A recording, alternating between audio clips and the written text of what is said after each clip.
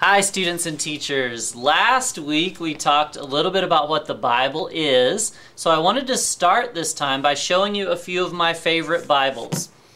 First up, this is my children's Bible. This is a Good News Bible, which just means that it's one written in a way that is easier for children to understand.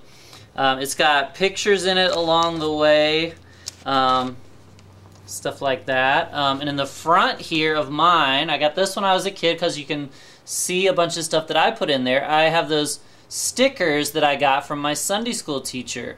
Some of those are for memory verses that I read and learned and then said back to the teacher without looking. You can see there's places here that gold stars used to be. They've fallen off. But those were for bringing my Bible with me, remembering to do that when I came to Sunday school.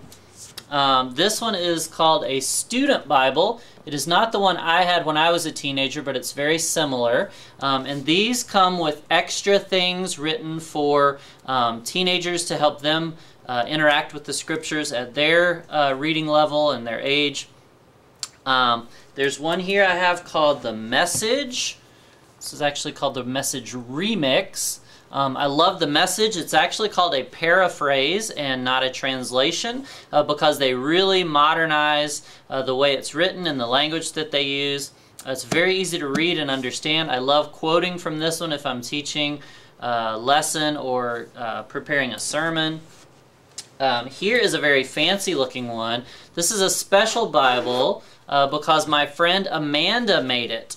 I went to graduate school with her, and several years after that she started her own company, and it's called She Reads Truth. They have an app on your phone, and they make all sorts of books and devotionals and things like that, and then eventually they made this Bible, and it's very nice because Amanda and her co-workers wrote some extra things to help you understand, and then there's some art along the way and pretty colors and things. So She Reads Truth is designed to help women, especially, interact with God through the words of Scripture.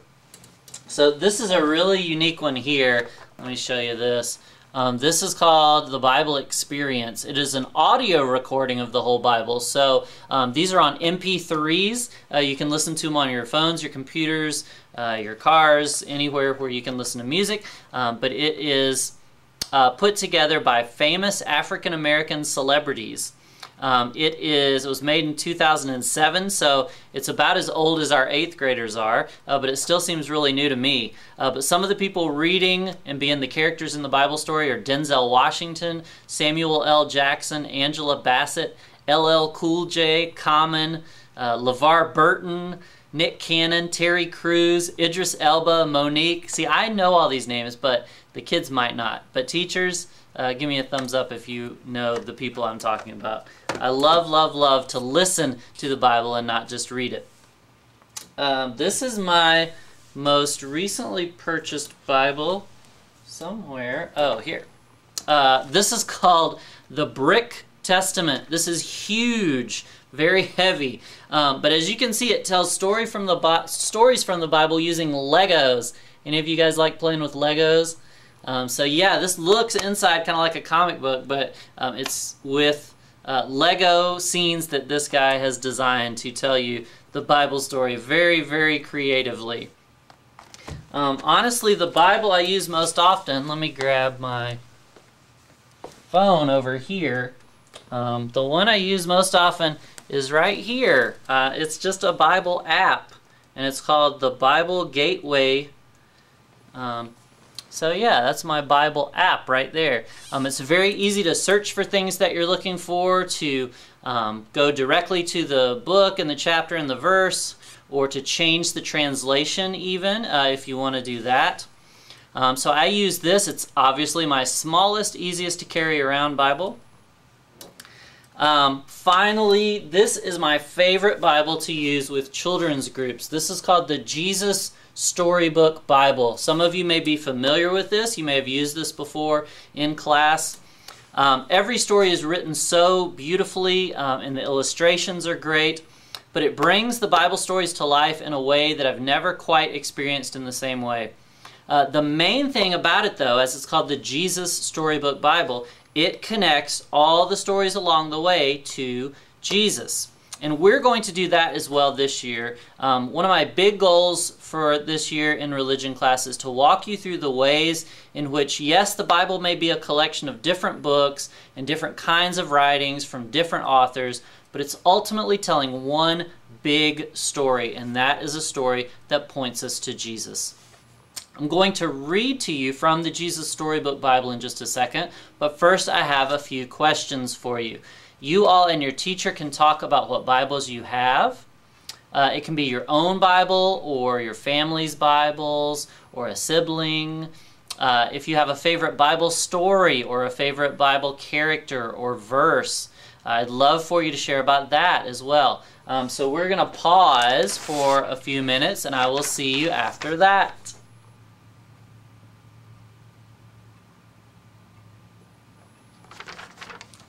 And we're back.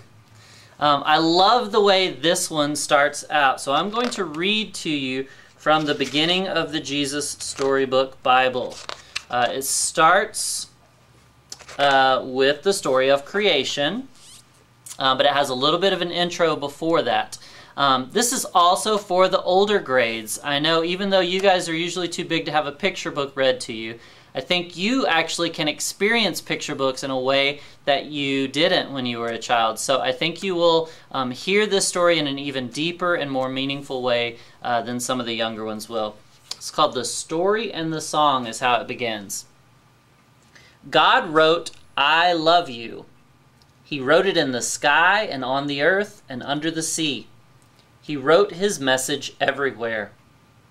Because God created everything in his world to reflect him like a mirror, to show us what he is like, to help us know him, to make our hearts sing. The way a kitten chases her tail, the way red poppies grow wild, the way a dolphin swims. And God put it into words, too, and wrote it in a book called the Bible. Now, some people think the Bible is a book of rules, telling you what you should and shouldn't do. The Bible certainly does have some rules in it. They show you how life works best. But the Bible isn't mainly about you and what you should be doing.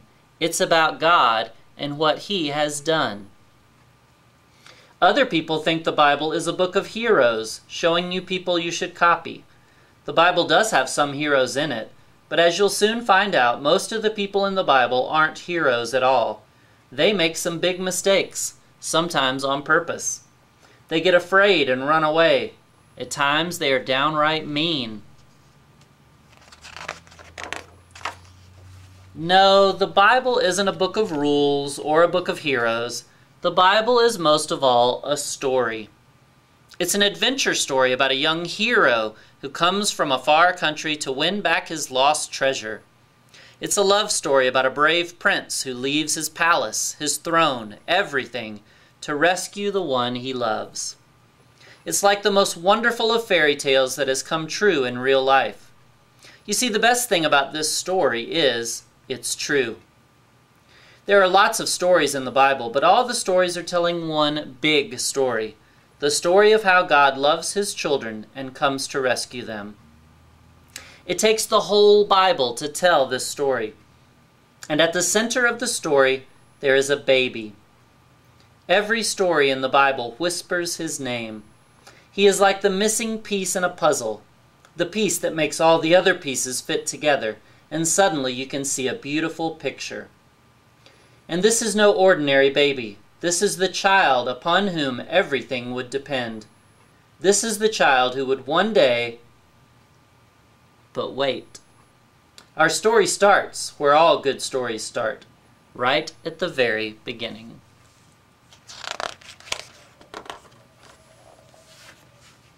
In the beginning, there was nothing. Nothing to hear, nothing to feel, nothing to see. Only emptiness and darkness and nothing but nothing. But God was there, and God had a wonderful plan. I'll take this emptiness, God said, and I'll fill it up. Out of the darkness, I'm going to make light, and out of the nothing, I'm going to make everything. Like a mommy bird flutters her wings over her eggs to help her babies hatch, God hovered over the deep, silent darkness. He was making life happen. God spoke. That's all. And whatever he said, it happened.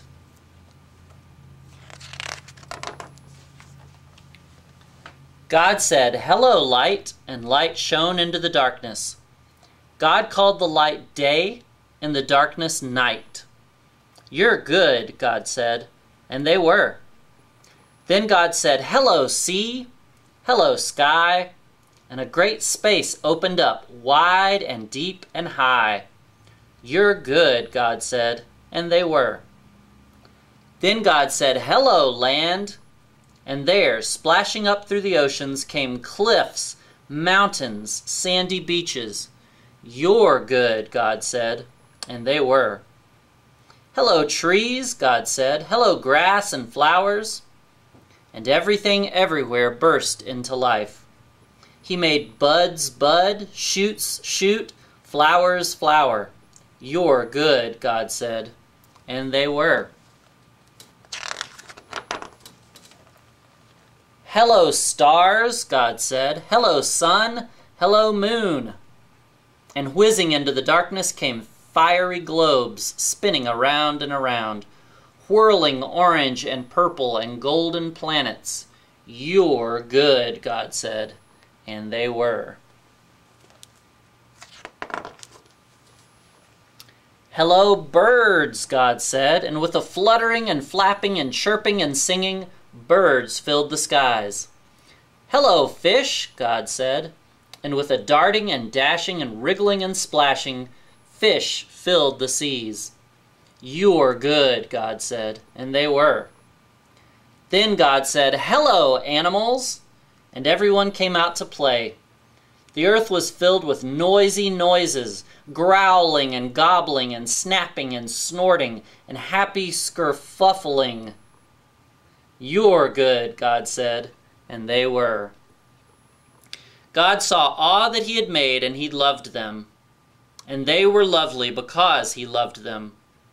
But God saved the best for last. From the beginning, God had a shining dream in his heart. He would make people to share his forever happiness. They would be his children, and the world would be their perfect home. So God breathed life into Adam and Eve. When they opened their eyes, the first thing they ever saw was God's face. And when God saw them, he was like a new dad. "You look like me," he said. "You're the most beautiful thing I've ever made." God loved them with all of his heart, and they were lovely because he loved them. And Adam and Eve joined in the song of the stars and the streams and the wind and the trees, the wonderful song of love to the one who made them. Their hearts were filled with happiness, and nothing ever made them sad or lonely or sick or afraid. God looked at everything he had made. "Perfect," he said, and it was. But all the stars and the mountains and oceans and galaxies and everything were nothing compared to how much God loved his children. He would move heaven and earth to be near them, always. Whatever happened, whatever it cost him, he would always love them. And so it was that the wonderful love story began. So before I say anything about this, your teacher has some questions for you all to answer. So I'll be right back after you talk about it and after you listen to what your other classmates have to say about it. So once again, let's pause.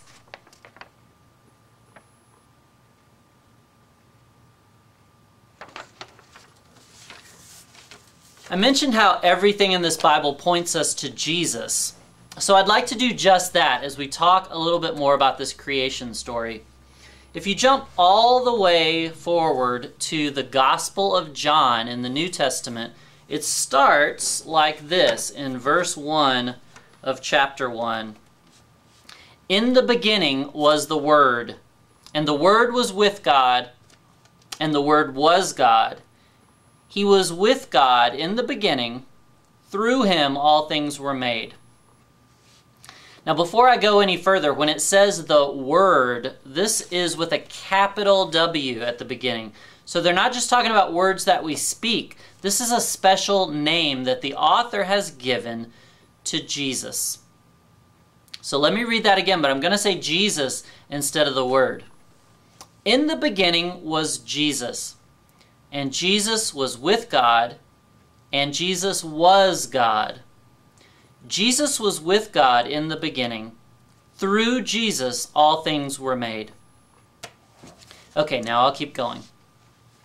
To all who received him, to those who believed in his name, he gave the right to become children of God. The Word became flesh and made his dwelling among us. Or, as the Good News version says, the Word became a human and lived among us. We have seen his glory, the glory of the one and only, who came from the Father, full of grace and truth. So this book of the Bible, John, comes way later than the creation story in the first chapter of the very first book of the Bible, Genesis. But it tells us that Jesus was around before the world was created, and that Jesus was with God, creating the world together. Now, it's very confusing when you hear that part that says Jesus was God and Jesus was with God. That's something I can't always wrap my head around, and we're going to have far more chances in the future to talk about what that means together. But how amazing is it that Jesus, who becomes a human much later in the story, was there from the beginning, and that if we believe in him and receive him, or let him dwell in our hearts and influence how we live, what we say, what we do, how we treat each other, that we will become children of God through that. Now, I'm certainly not God, but I do have children, and I love those children with all my heart. So imagine how much greater God's love is for all of us when God calls us his children. I hope you've enjoyed our time together. I will see you again next week. Thanks.